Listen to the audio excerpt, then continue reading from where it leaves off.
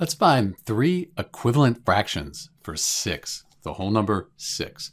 So it's helpful to start out by considering 6 as 6 over 1.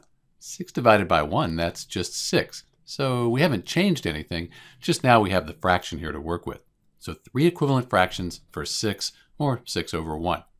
We could just double 6 and 1, double the numerator and the denominator. That would give us an equivalent fraction. So 2 times 6, that's 12. 2 times 1, that's 2. And 12 over 2, that's equivalent to 6 over 1, or 6. Divide 12 by 2, you get 6. It's an equivalent fraction. How about multiply the numerator by 3 and the denominator by 3? 3 times 6, that's 18. 3 times 1 is 3. Another equivalent fraction for 6. Let's do one more.